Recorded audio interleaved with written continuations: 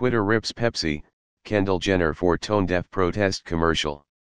In an attempt to court a politically active younger demographic, Pepsi may have instead set them off.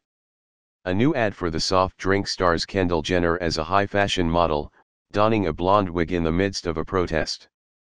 It's not clear what the protest is supposed to be about. Many of the signs read general phrases like "join the conversation" and "love." Beckoned by one of the protesters, Jenner eventually rips off her blonde wig and joins the fray. Grabbing a can of Pepsi, she heads toward one of the grim-faced police officers, and hands him a drink.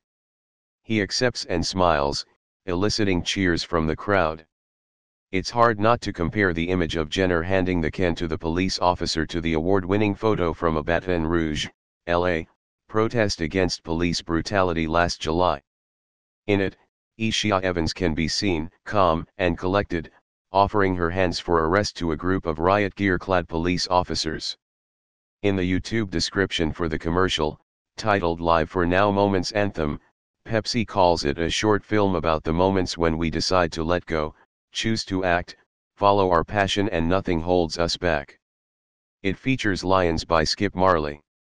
Following the release of the ad, Pepsi quickly began trending in the US on Twitter, as many social media users ripped it to shreds.